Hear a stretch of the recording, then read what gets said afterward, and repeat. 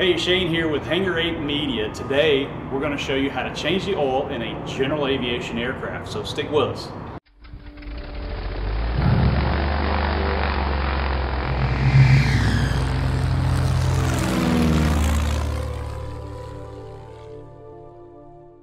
Alright, so we're going to change the oil in Archie. We just took it up for a flight, warmed it up, went over to another nearby airport, make sure the engine was nice and warm, come back and we'll drain it out while it's warm, that way you can get all the oil out. So first thing we're going to do is we're going to drain a little bit of oil and we're going to capture it in this container. And inside of this larger container is a little bit of oil pigment. There's a bag in there and there's also some paperwork. And what this is Blackstone Laboratories.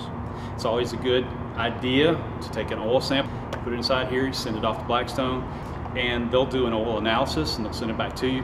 They keep the tail number of the airplane in their database, so you can look at it as long as it's been.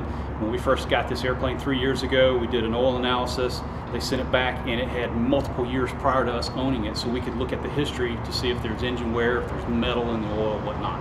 So stick with us. And also, I'm going to change my favorite t-shirt so I don't ruin it.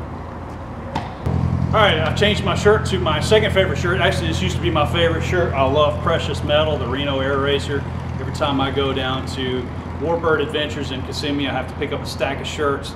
I'd stained this one, made me so sad, but last week I was back down there, got another stack of them, so this is now my work shirt.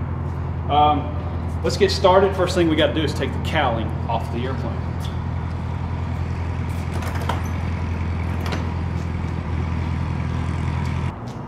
Alright, now that we've got the cowling off,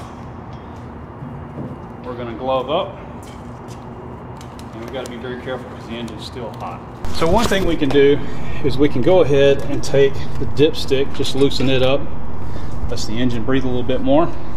And you can see back here in the back, we've got our oil filter. We'll take that off later. We're not going to deal with that right this second.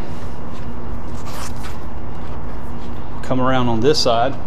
And we actually have a drain way back in the back there. I'm going to get a flashlight so we can see a little bit better. So right here is a valve for the oil pan, and what you do is basically just push it up, twist it a little bit, and it'll release oil. So we're going to go ahead and take our sample, and hopefully we can do this without making a huge mess.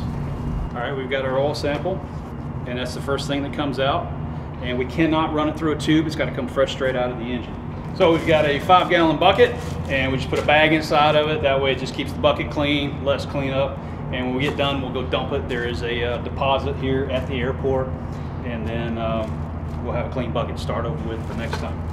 And I actually made this, it's just a piece of tubing, and I zip tied some straight aluminum on there. The only reason why I did that is so it stays straight in the bucket, doesn't try to coil up, and I don't have oil overflowing everywhere. And what I'm going to do, so I'm going to put it up in the cowling, and the exhaust pipes are already cooled off enough that it's not going to melt the tubing.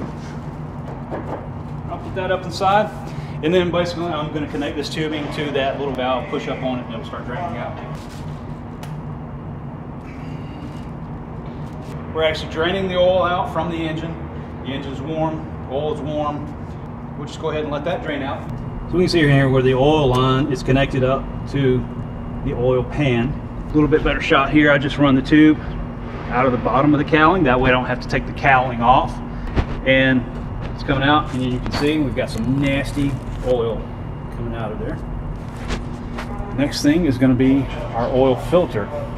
And as you can see, it has safety wire on it. We've got to cut the safety wire off, and then we've got to loosen the oil filter and try not to make a mess inside the cowling. It's hard to tell. We've got safety wire.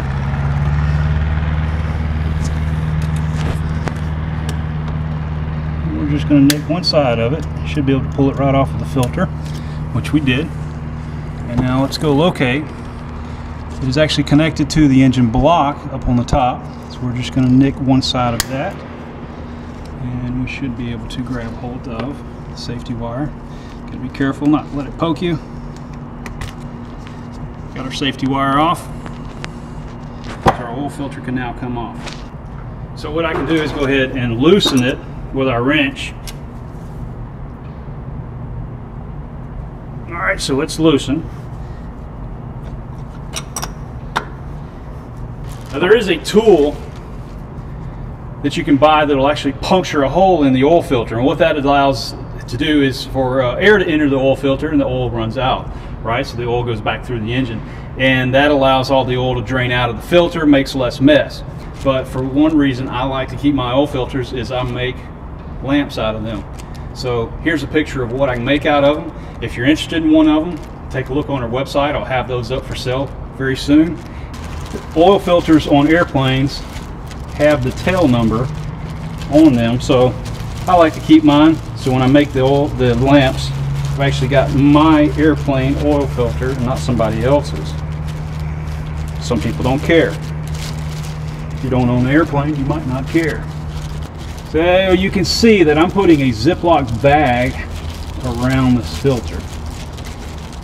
The reason why I'm doing that is so I don't make a big, huge mess. Alright, filter's off. As you can see up inside here, this is where oil filter goes. I caught a little bit of oil there, and some of it did go down, but not much. There's always an aviation joke that says, people ask, well, why is the airplane leaking oil? And the joke is if it's not leaking oil, then there's a problem.